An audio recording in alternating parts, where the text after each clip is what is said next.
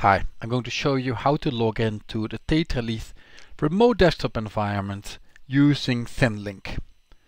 And for that we go to the documentation of Tetralith. So I went to the NSC website, to the systems, and then I click on Tetralith.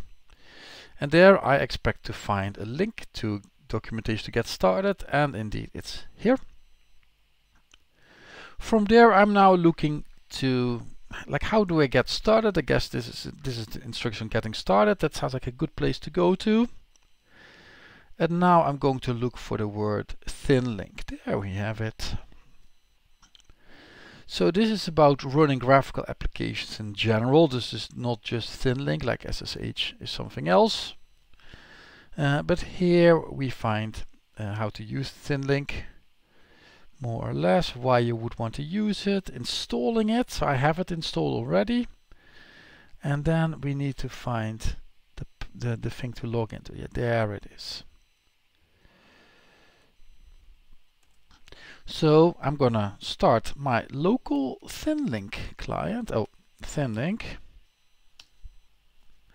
And I'm gonna change this to what is there. My username is xrigby. My password there, and then I just guess connect and continue. I need to give a two-factor authentication number. I have that on my phone. I had to set that up. 601 there.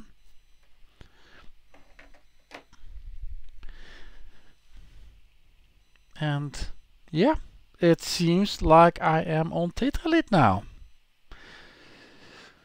So with that I conclude this video on how to connect to a Tetralith using a local ThinLinc client, so no website. Actually, if you want to interested in using a website, for example, some centers have that. They are indeed resource intensive and they're not used, or not supported, or maybe somewhere supported if you ask for it in this center. Alright, again, I've showed you how to use ThinLinc, a local ThinLinc client, to see the remote desktop environment of Tetralith. I wish you a very good day. Bye.